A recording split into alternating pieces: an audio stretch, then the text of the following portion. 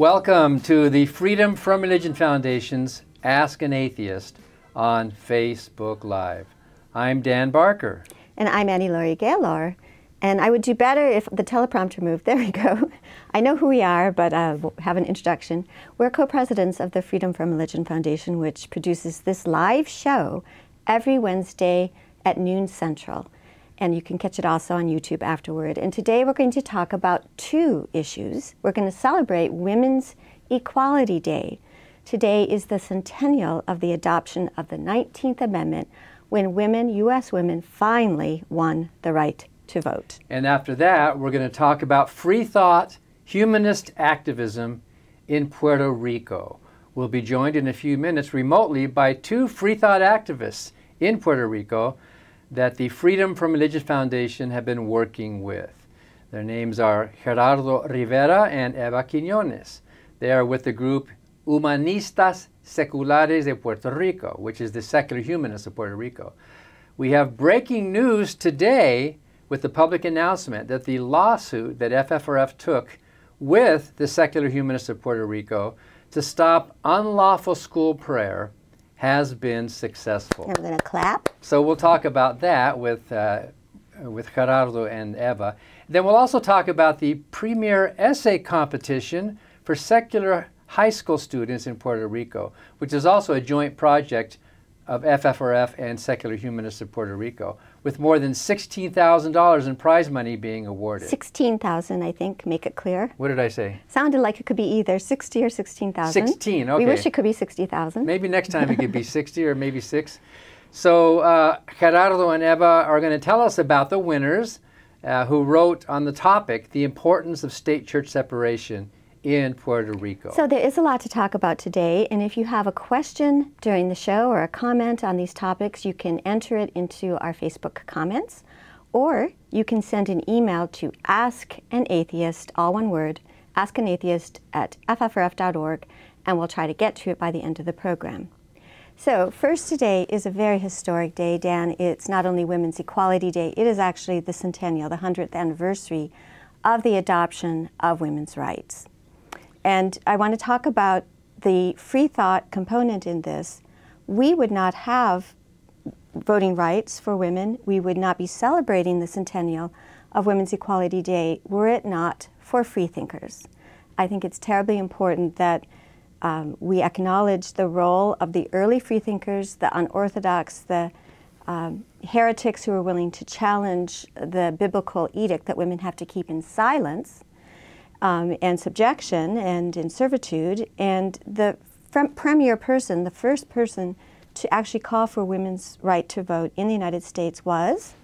Elizabeth Cady Stanton, yes. who was a freethinker. She was a freethinker, she was an agnostic, and she became increasingly critical of religion. She ended up being the editor of the Woman's Bible, which in the 1890s was repudiated by the very feminist movement that she basically had fomented. The Women's Bible was critical of the Bible. The Women's Bible was very critical of the Bible. She was the editor. She did a lot of the writing, and there were also many other contributors. And in the book that I edited, Women Without Superstition, which is an anthology of women freethinkers that's available from ffrf.org shop, it's very complete about the early women freethinkers. There's a whole 75-page section, a reader, on Elizabeth Cady Stanton's views on religion, because she wrote so much, so constantly, against religion, analyzing the Bible, not just the book, the Woman's Bible, but in speeches, newspaper articles, op-eds, also very much an ardent supporter of separation of church and state. So Elizabeth Cady Stanton was very much feted in her day by the Freethought movement.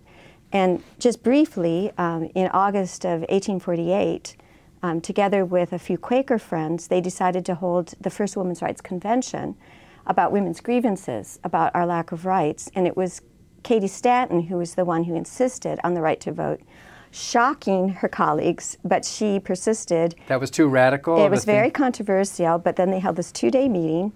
I won't go into all the details, but Frederick Douglass, the great orator, abolitionist, editor of the North Star, was a great celebrity as a former slave, came to the meeting. He was the women's champion, And by the end of the meeting, the men and women there present adopted the voting plank.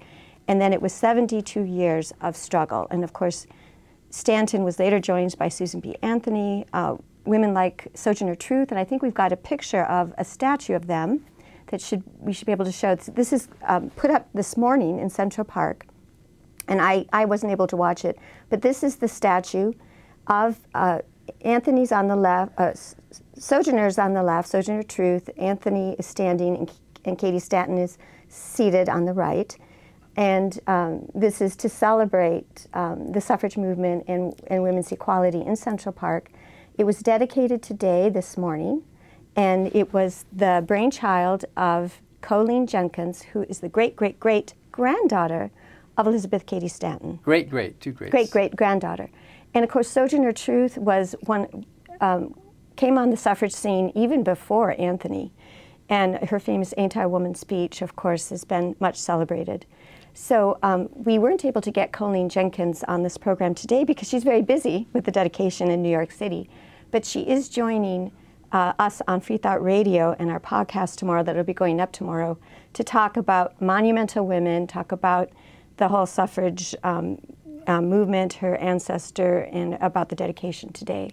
So we do want to celebrate Women's Equality Day, but with always the caveat that, of course, when it was passed in 1920, white women were allowed to vote, and many black women in the North, but if you were in a state with a southern state or one that had Jim Crow laws and you were black, or even if you were a Native American, which you have Native American ancestry, or if you were Asian American, it took decades, almost 65 years, for the Civil Rights Act to pass, the Voting Rights Act to pass in 1965.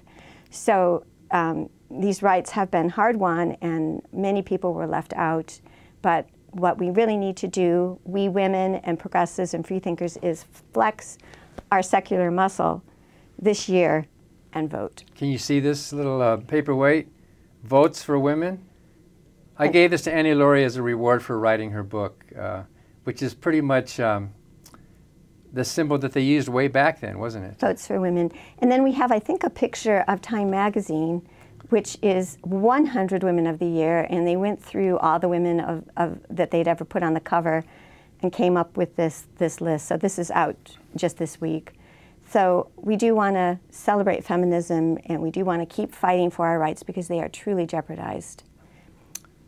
So, speaking of American citizens who still don't have the right to vote, we're going to move to the territory of Puerto Rico. The right to vote in federal elections. In federal elections. Well, they don't have any representation in Congress either, right. So they're not voting for any of that. And we have on the phone with us today, not on the phone, on Skype with us today, Gerardo Rivera, who is up there on the right, and Eva Quiñones. They are both involved in the humanist group in Puerto Rico called Humanistas Seculares de Puerto Rico, which is Secular Humanists of Puerto Rico. So thanks for joining us today, Gerardo and Eva. Thank you. Hello, nice to Annie Laurie. Hello, Dan. So you so happy to be here. You Thank two you so much. You're on opposite sides of the island right now, right? Gerardo, you're way over on the west, and Eva, you're way over on the east. So yes, you've got the whole thing covered. Covered completely. Yeah, we have members throughout the island. Wow. Yes. And I was down there last September and got to meet, do we have pictures of that, Bruce? Got to meet some of the secular humanists that are down there, including, it was at a college, wasn't it? A lawyer college, right?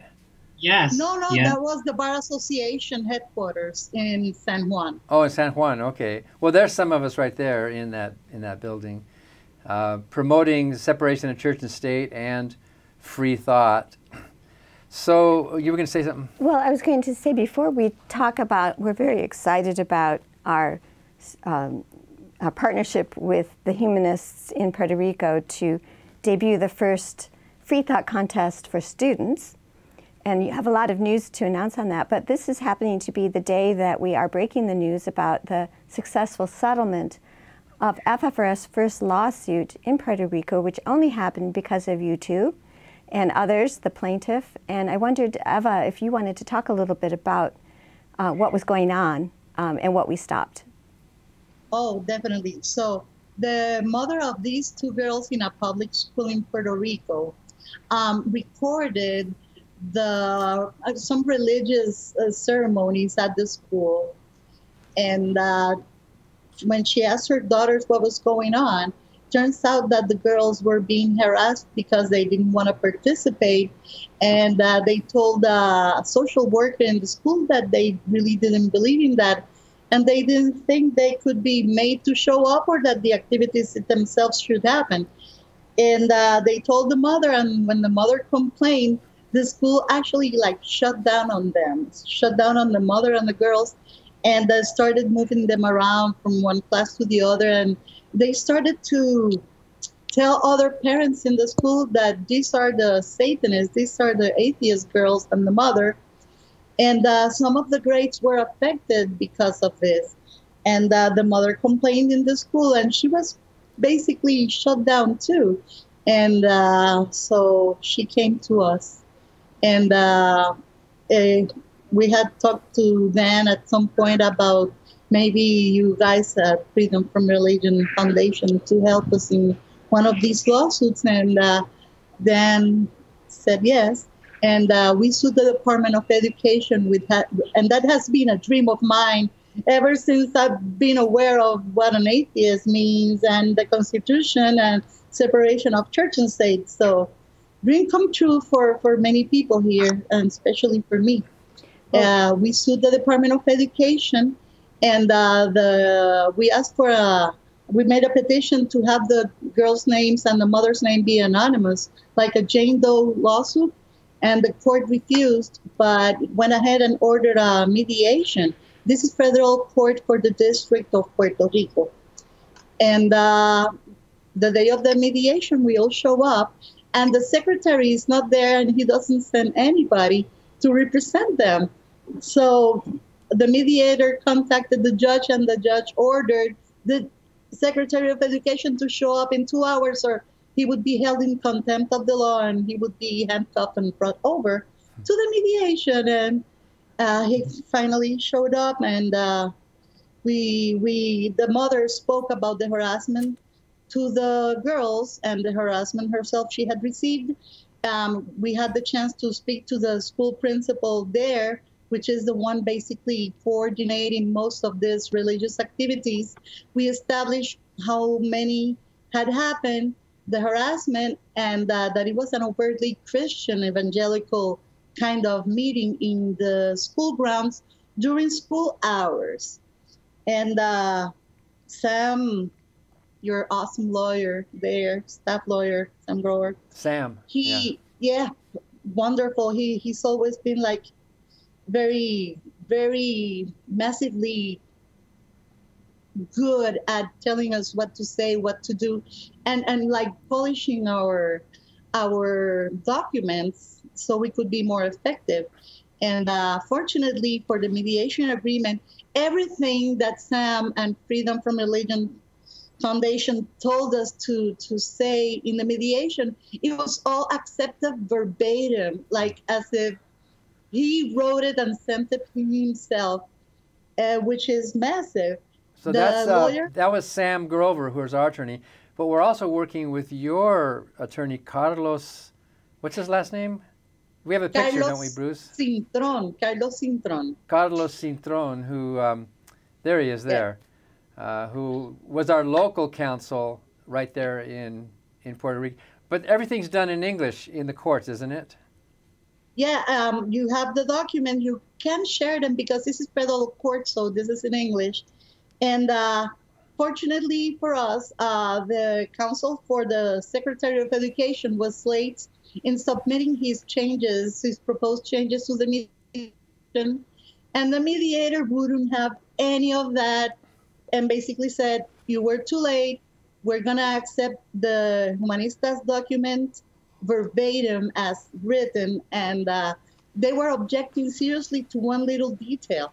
They didn't want to admit any wrongdoing. What they wanted to admit only was that they would not do the religious activities again in that school only.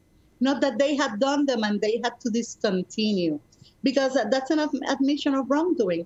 Among the other agreements is that within 2 weeks of the start of the school semester, which happened about a week ago, they would have a training for the teachers and principals and all the staff in that school about what not to do.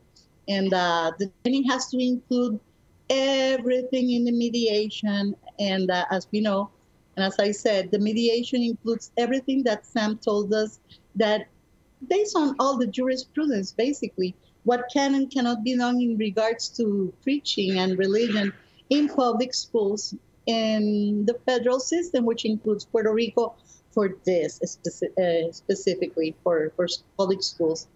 Also, it has to be said that Puerto Rico, the separation clause says that there shall be complete separation between church and state. It's in our Constitution. And it also says in the Bill of Rights, when it talks about public education in Puerto Rico, that it has to be non-sectarian, specifically. So this preaching in schools, which happens in a significant amount of them, is strictly prohibited by the Bill of Rights, not only of the citizen for Puerto Rico, but also for all the public school students. And they're just ignoring this. And we had a brave mother that suffered harassment from the school. The school had to admit to the harassment. It's part of the mediation. They have to train teachers. They have to also send a letter to all the public schools in Puerto Rico, reminding them that they cannot preach and promote creationism, or they cannot allow teachers and other staff to preach to the students. So this settlement, this mediation settlement, admits that the school violated the kids' rights by preaching to them, but also indicates that all the schools are going to receive this letter telling them they cannot preach or promote religion, not even outside of the classroom, in the hallways, in no place in the school. So this is like a massive whammy. And we're thinking that we may have problems if the administration changes with the elections, that they may decide to ignore this mediation agreement. They may consider it non-binding for some reason. So we're ready to keep fighting this. But as we see it right now, we can stop preaching to students in public schools within 5 years. That's great. And we have a way for the parents to be anonymous, because we have standing to represent them. So I can take all the hits they want, and the parents can be pretty much anonymous, because we have a direct hotline to the Secretary of Education right now and his legal department to deal with these cases. And that has been the problem, because we have parents every year telling us, please help me, they're preaching to my kids. And we say, okay, let's do this. Oh, but I don't want them to know who I am. I don't want to affect my kids. So it's a real thing. And this mother suffered the harassment that really happens when you don't do this anonymously. And now we have a mechanism to do this. Well, that is so wonderful, and we want to congratulate everybody. And we also want to thank our members who make possible the litigation, so that we can afford to take lawsuits like this. And I just want to reiterate that this involved every other week, they would take the kids on a Monday, I believe, and pray at them for 50 minutes in the courtyard. 50, right? 50. 50, almost an hour. And this mother was told that if she took her children out of the class for the prayer, that they would get a tardy mark, and that would affect their grade point average. Mm-hmm. And also they were outed. So it was really an extreme injustice, and we're just delighted to be working with you and the Secular Humanists of Puerto Rico.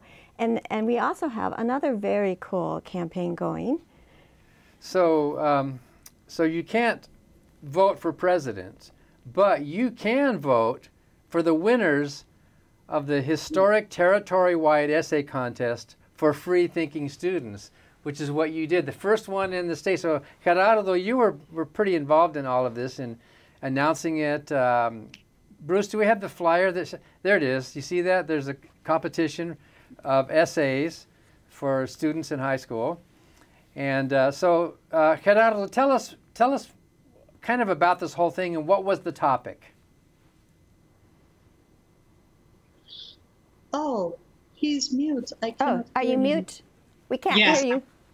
Now you can hear me. Yeah. Great. Okay, yeah, sorry for that. Yeah, for starters, like we want to always give thanks to FFRF for all the wonderful work they do. It wouldn't have been possible for us to do this. So yes, our competition that was directed towards students in 10th, 11th, and 12th grade, so high school students. And that would include students that had just graduated and planned to go to university or any other study institution that they favored. They would have to write an essay, send it to us. That topic would be the importance of separation of church and state in Puerto Rico. And practically, we gave them open rein so they could write whatever convincing arguments they could in pro of the church separation. We received not only essays from secular students, we received from religious students, from atheists, any person who was pro-separation submitted. We ended up receiving 150 students, Wow. and it was massive. For us, it was massive. Oh, yeah. Initially, our competition was directed only towards 10th and 11th graders, but then we decided to open it up to all high school. And that's when we got like a huge influx of participation. And I remember at some point, the board here of Humanists of Puerto Rico, we were discussing the huge influx of essays, and we were very scared for a second, thinking how we were going to grade all and evaluate all these essays, but we managed. So we had our excellent board members. They all became judges for a few weeks and started reading masses of essays. And we were so happy to see all the talent of students just poured their souls, practically, their non-existing souls, practically into the essays. And the talent here is just massive. Hopefully we will be able to show, if we can maybe show their faces. We have a picture of the first 10 prize winners, and Wow. hopefully we'll be able to talk to at least one or two of them if we're lucky, but at least we'll surely talk to one. And so, yeah, the first essay written by Fatima Rosado is very related to this lawsuit that we were just discussing, because Fatima, which she will be discussing soon, faced a similar situation in her school, and so she'll be explaining that. I also want to emphasize how massive the amount of church-state violations are in Puerto Rico in schools. People are deeply, deeply uneducated about separation in public schools. Myself, when I was in high school, I was a victim of this. I remember being in high school, and the teachers and the staff there were organized religious service during break, and all students were practically non-obligated to assist, but we all know what that means, peer pressure to go. And they practically said, if you don't like it, you don't have to go, but you don't have practically any option of anywhere to go if you don't want to. So I ended up writing a letter, and we ended up shutting that down. So I just want people to understand that just because you're not hearing about this doesn't mean it's not happening. This happens to thousands of students around the U.S. and in Puerto Rico and other places around the world, and it's an injustice that should be corrected. I don't know if you have any questions about the essay contest. Well, I was going to first say that we were so pleased that you did this. FFRF was able to pay for the prizes, but you did all the work and made it happen, and we have 5 other essay competitions that we judge, and Dan and I were just spending the weekend looking at a lot of them. So we know how much work it is, especially remotely. Yeah, but we, in the whole country, high school, we got 500. Yeah, we got 500. So the fact that you got 150 is and much more than I thought would happen. And I think it was a lot more than you did. And you were really troopers to make that work. And now we know the excitement there is and the interest. I guess maybe we can be better prepared for it. But thank you so much for administering that. And is there anything else you wanted to add about that before we bring on one of the students, or try to? I just wanted to thank you specifically, Annie, because I remember that you were the one who brought the idea to us. And if it weren't for you, none of this would have been possible. So I just want to thank you, Dan, and all FFRF supporters, because if it weren't for your supporters and ours, none of this, or none of the work that we do to help protect church-state separation would be possible. Well, I'm just thrilled with our collaboration. Thank you for making it possible. So are we going to say goodbye to one of you and then bring on a student? Is that yes, I'll try to disconnect now, so hopefully we can get Fatima or some other student to talk a bit about their essays and their experience. So thank you. Well, thank you. Head out of the way. Hope to see you again. Thanks for all your hard work. So we can chat with Eva just for a second here before we dial up one of the students. So Eva, were you one of the judges?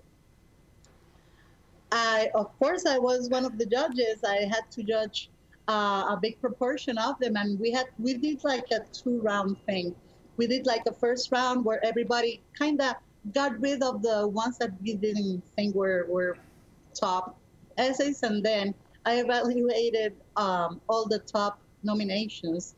So I had to deal with about 25 plus the other group, about 50 essays in total, which is fine. This is my job. This is what I do. I was so thrilled. And I really hope we can do this again next year. Oh, yes. Because we're shocked, and this is good. And even religious students were saying things that are separation, are what we mean when we talk about separation. And no Christian or religious students won eventually the first 2 prizes, but I think 1 or 2 sneaked in at some point. I want to say that that Fatima's essay, the one that won, is really particularly good because she has a great flow. She writes wonderfully. And you're going to see that, please. I think we have her with us. Oh, there she is. And here we have Fatima. And the important thing about Fatima's situation is that this essay exemplifies what we're talking about in schools in Puerto Rico. And she has a horror story to tell. She wrote it brilliantly. And please have her explain what went on and her reaction to it. But first, Eva. Hello, Fatima.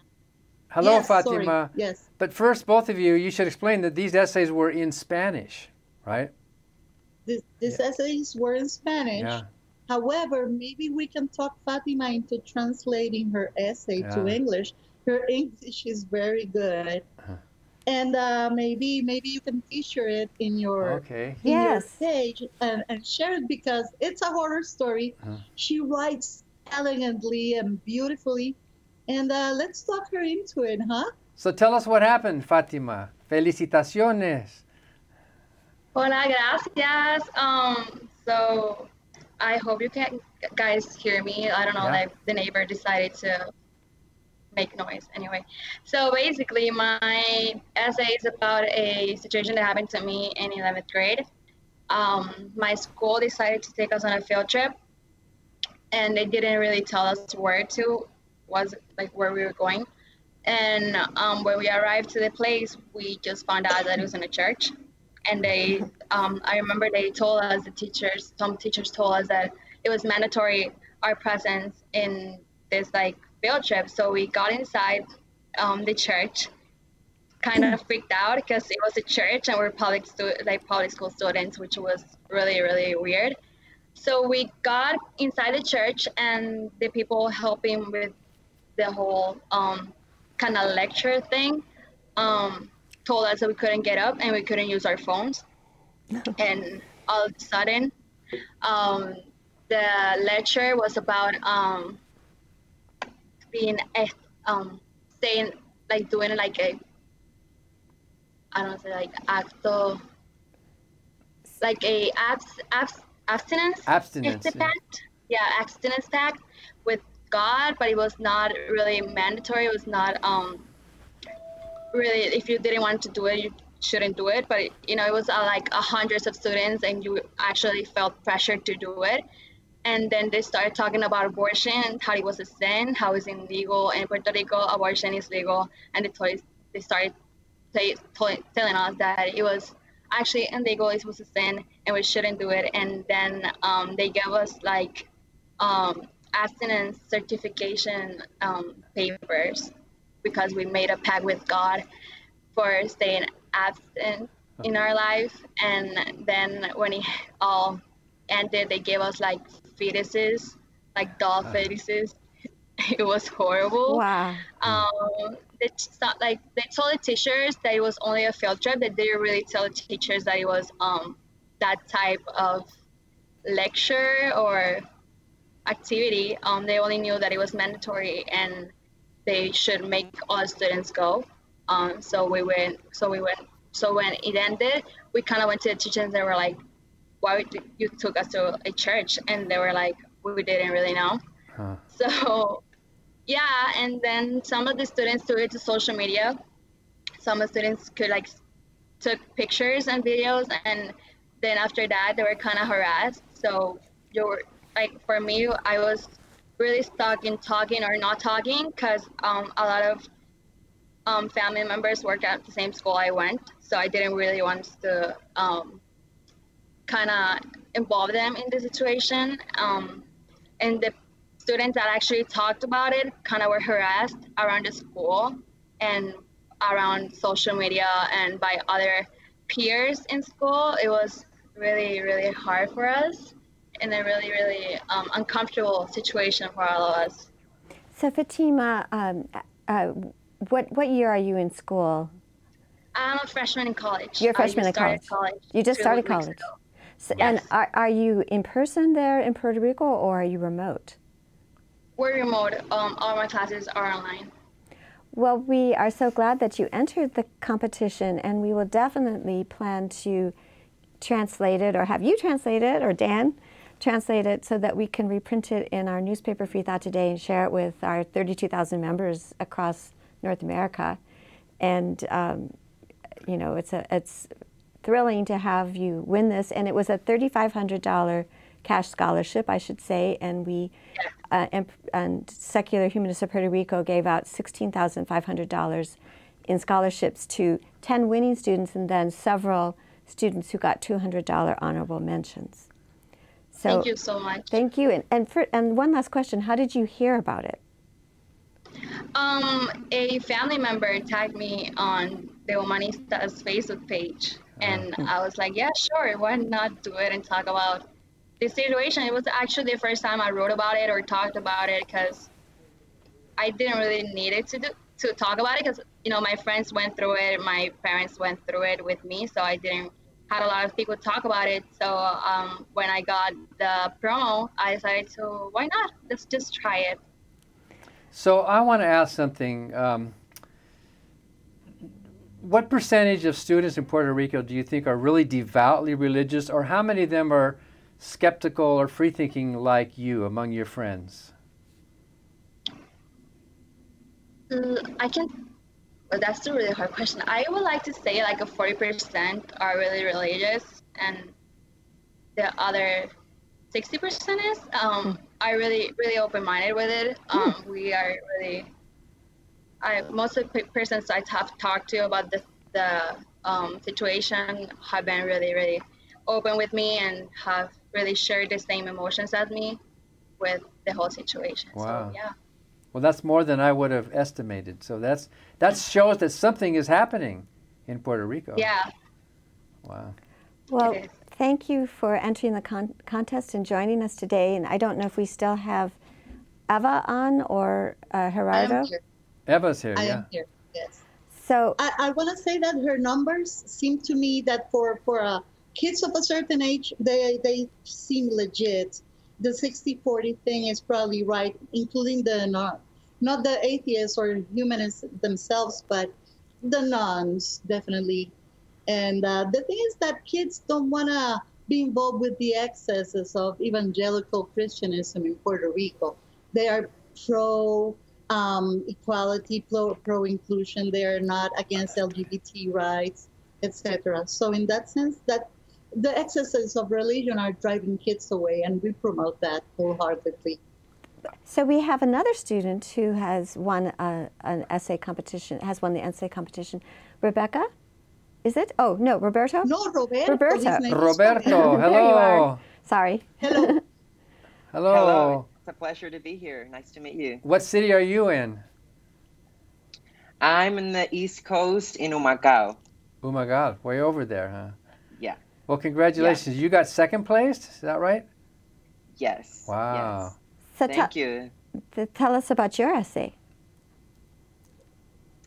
Well, thanks for asking. So my essay had a different approach, which was that oftentimes we say, well, there's a fundamentalist sector, but we never call them out because, well, I don't know, maybe on the East Coast we have different percentages because Fatima said 40% devout religious people, but in my school at least it was like a 90%, and the other 10%, I would say that it was afraid or something, but you know, the numbers are staggering.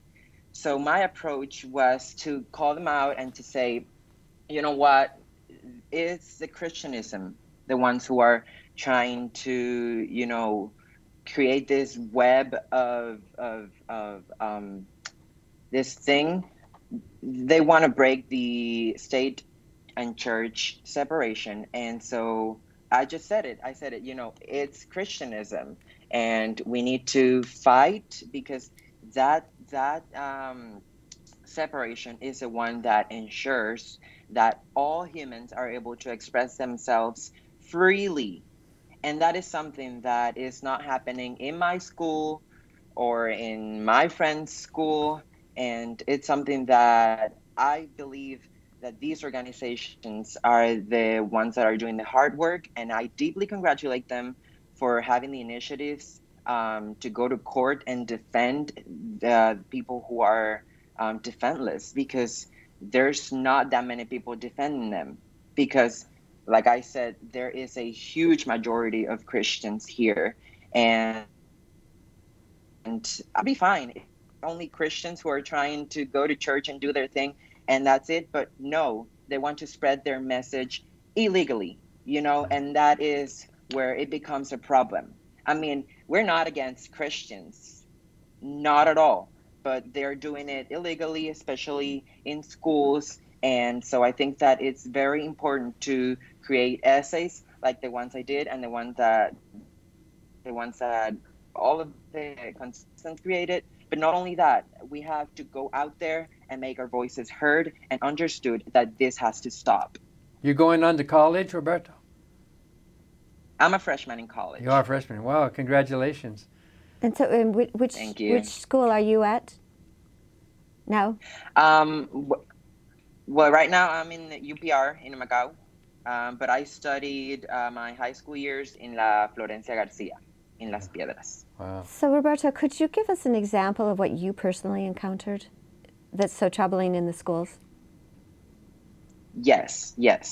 So, for example, if somebody was having a bad time, you know, like a disease or something like that, we would just circles of prayer, and we would pray on, and then whenever we would be in classroom, and they would simply play Christian music, and they would just ask to, hey, pray for that, pray for your friend to get a job. Those little things that were, you know, that, I mean, people would think that it's not a big deal, but there's a lot of people that don't believe in what you believe, and you're trying to choke your religion down their throat, especially at school, which is supposed to be a place to get educated. Yeah. Yes. Not brainwashed. We're having a little bit of IT trouble here, But Roberto, we're thrilled that you entered the competition and won second place, which was a $3,000 prize. And we hope that Roberto and Fatima will continue their secular activism on campus, remotely for now. And I have to say that we are loving having the students on, and we will continue to have winning students. We have our, oh, Fatima's here. Eva's still here. So I want to say that we'll be having other students join us from our other competitions as well. So Eva, any last remarks? Well, yes. You can see that the work of promoting free thinking and humanism and non-belief in Puerto Rico has been working. And the numbers are showing it. And most kids are very critical of religion, of the excesses of religion. And we're fine with that because they are to blame for a lot of troubles. But I also want to emphasize that these kids, they will be forever tied to separation of church and state. They have the right ideas. They're not making it up. They have the Constitution. They have jurisprudence. They have resources like Freedom from Religion Foundation to inform them of how to go on about being a secularist and a humanist and thinker in Puerto Rico. And I also have to say, today is the 68th anniversary of the foundation of Humanists International. It helps us also very much. And Dan there is very familiar with the work they do. Today is their 68th anniversary too. And I just want to go again and thank everybody. We have to thank specifically Sam, that was always so meticulous in his help to us. We wanted to do something that was watertight, and I think we managed to do it, even though the other parts lawyer was negligent. But the judge couldn't have it. He accepted everything. And we're on our way to secularizing the public schools in Puerto Rico. So I want to say something, Eva. You have some power now. The next time you make a complaint about a violation in the schools or anywhere else in Puerto Rico, you now have legal precedent. They now know that you mean business. They now know that you could go to court, that you could challenge this. So this gives you a really strong, if I can borrow a word, a strong trump card to use. Huh? And working with FFRF, we hope, as backup whenever you need it. The thing is that this is actually the precedent we wanted, that we have been dreaming of for so many years. Now we have access to the Department of Education. And I don't want to sound like a Sunday school teacher, but we got to get them young. And if the Constitution says it, let's do it that way. And we got the doors shut in our face in so many other lawsuits. But this one, we had a victim that could prove what was happening to her, and that made the judge really pay attention to this, because we're used to having our cases dismissed. And it's just what it is, and we're ready to have this press and rub it in everybody's noses. Well, it was wonderful to win, and wonderful to work with you and Secular Humanists of Puerto Rico. And thank you so much for joining us, Eva. And we already said goodbye to Gerardo, but now we have. She can stay on for questions. You can stay on, yeah. We have some questions, and we'll see. We do have a couple of questions from viewers of the show. If you want to stay on, Eva. Absolutely. Right now, there's just two. So Jess Cosbab is asking, have we ever taken a lawsuit in Puerto Rico before? Oh, well, the Freedom from Religion Foundation has not, but has Secular Humanists of Puerto Rico taken lawsuits? Oh, yeah, absolutely. This person here in a town in the North Coast decided to involve the mayor and the mayor's office and the whole municipality with these activities that they would call 40 days of fasting and prayer.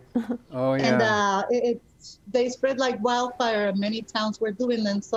So we requested information about funding for 5 of these municipalities, and the 5 of the cases were decided differently, and one of the judges mysteriously told us in court, oh, this is a separation of church and state case. State courts cannot deal with this. Only the federal courts can deal with this. And we had to school the judge on that. And also the House of Representatives, through his president, decreed 40 days of fasting and prayer in early 2013. And we sued with the ACLU, American Civil Liberties Union, which has helped us a lot throughout the years too. And I got dismissed at like 2 days before the fasting. Everybody was still fat. And it got dismissed because lack of standing. Of course, standing is this what we have to watch out for the next decades if things are going like this. And if we lose Judge Ruth Bader Ginsburg, we're going to have even more problems with the standing part of any lawsuit we do. And it is what it is. We have to create more jurisprudence, refining the standing position in our suits, in our claims for separation of church and state. And you have the right people to fine-tune the standing part. And we have to emphasize that the law reviews, law books, law professors have to start developing cohesive, decent, non-exclusionary standing arguments so we can keep prevailing when judges really want to dismiss our cases up front, and this is the easy way out. So I'm asking you formally, and we're doing it here. We have at least one student that's now part of our legal staff that wrote about this in a legal review, legal magazine. And we have to emphasize the standing. Our loss to the House of Representatives was dismissed in a bizarre way. How can you promote religion from the highest levels of government and have a judge saying, nothing happened here? And one of our arguments was that they're turning us into second-class citizens. And I have the president of the House of Representatives in video saying that if you don't have God in your heart, you're worthless. You're worth nothing. So we have another question. We have one more question here. But first, I have a question for you, Eva, and I think I asked you this last September. If Puerto Rico is not a state, how can you have the separation of church and state? Good question. So here, no, it's a joke. That's a joke. That's a joke. Because I can explain it. Because you do have a state court there, don't you? You want to say something briefly about that? No, that we are like a colony, but Congress made a law to authorize us to redact a constitution that needed to have all the characteristics of a state constitution. So this is just like a regular constitution like any other state.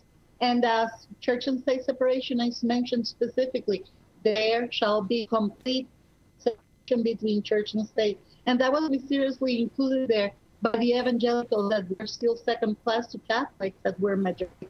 So right now, I think we're about 50-50. One last question here before we go. From Megan Baranek, if I'm saying that right, Baranek. She's asking, where can we read the winning essays of the Puerto Rican essay contest? The winning essays will be published in our webpage, humanistaspr.org.